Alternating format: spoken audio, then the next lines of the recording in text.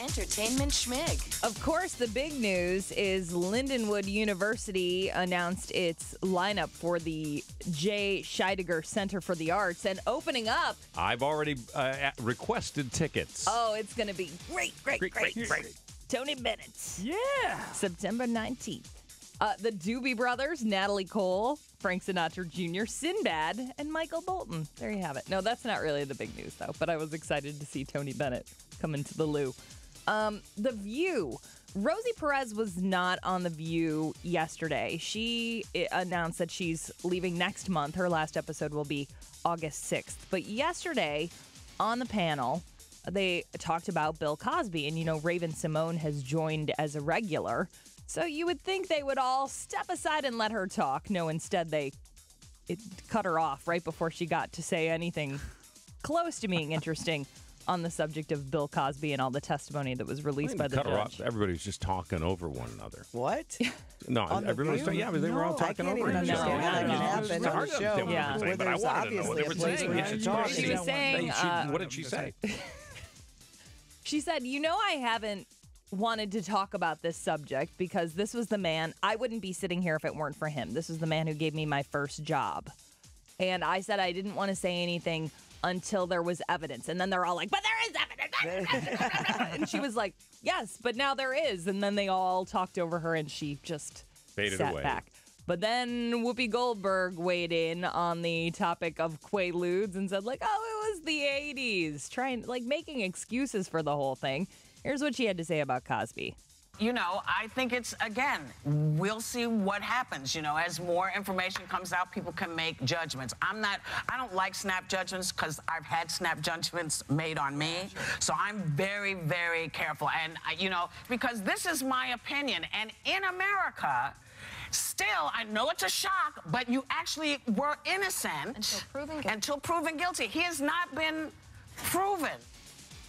I don't know. Well, he hasn't been proven. I mean, he admitted. Well, when you settle a case out of court, I know. Do you have a chance to be proven and guilty? By the way, listen, I don't agree with her. I'm just, you know me the way I feel, but I'm just saying that, when did this guy go to court? I mean, it's like he's just covered in Teflon. Am I the only one that thinks that the statute of limitations should not be as short as it is? Right. Why does it matter? Why does time matter when a crime is committed? I don't get it. All right. I guess I am the only one. No, I don't have an answer for you, really. We didn't go to law school, so we can't give you that. I don't know. But a lot of... In some cases, it doesn't. No, right. Right. Yeah. A lot of his former victims, though, did speak out after this testimony came out. Model Janice Dickinson said she felt vindicated. And Beverly Johnson, who also had that article in Vanity Fair about her encounter with Cosby, she said, "It is unfortunate the amount of proof required to make a woman's voice valid." Amen. Take that, Whoopi. All right, now let's move on to some, I say good news, but it kind of starts out bad. This girl, Naomi Oakes, she's 11 years old, huge Taylor Swift fan, and she was lucky enough to score tickets to Taylor's concert on August 18th. A lot of girls couldn't even get the tickets. They sold out so quickly. Naomi was diagnosed with cancer last month, and she has to stay in the hospital for treatment for the next 6 to 9 months. So, oh, my gosh. Concerts out of the question. Her family posted a video on YouTube, told her story, and they wanted people to message Taylor with the hashtag Team Naomi. Her uncle also set up a GoFundMe page for her medical expenses.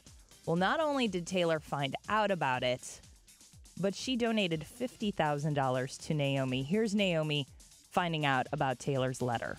The beautiful and brave Naomi, I'm sorry you have to miss it, but there will always be more concerts. Let's focus on getting you feeling better.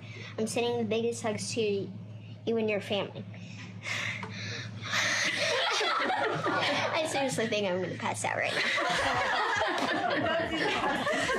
That's so sweet. That's what she does, though, Taylor Swift. Mm-hmm. I mean, she knows her audience is so important to her. It should be a lesson to a lot of artists. Oh, yeah. She has a whole social media team, I think, who, their sole job every day is to go filter all of the messages that go to Taylor and bring her the very best ones. Then she reads those. She should maybe donate one of her social media team to Paula Deen because she needs a little help.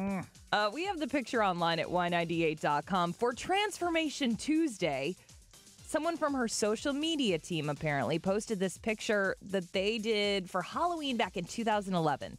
It's Paula Deen dressed up as Lucille Ball, her son Bobby done up like Desi Arnaz. He's not in blackface, but he's in what they're calling brownface, and then he has his hands underneath his chin, and his hands are white. So it makes the tan face noticeable. And on her social media page, it said, "Lucy, you got a lot of explaining to do." Hashtag Transformation Tuesday.